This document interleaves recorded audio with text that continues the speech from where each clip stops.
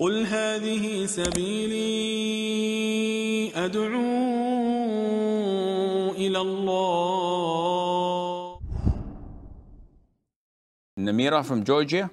I wanted to ask that, can I be in like a gathering where there would be men, but those men would be my mahrams, but there would be other women for whom those men would not be mahram. So like I would not be free mixing, but they would be free mixing.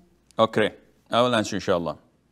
Namira from Georgia, she says, is it permissible for me as a woman to be in a gathering of men and women where the men are mahram to me, so I'm not committing any sin, but other women are not mahrams? For example, we sit on the table to dine, my brothers are there, but there are also their wives.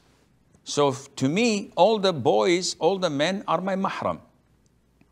But my brother is sitting with his sister-in-law, who is not his mahram, and they're freely mixing, and I'm witnessing that. Is this permissible? The answer is no.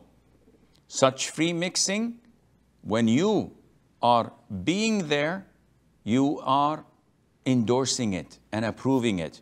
Though you're not free mixing with non-mahrams, but you're approving non-mahrams being mixed with one another and not saying anything about it.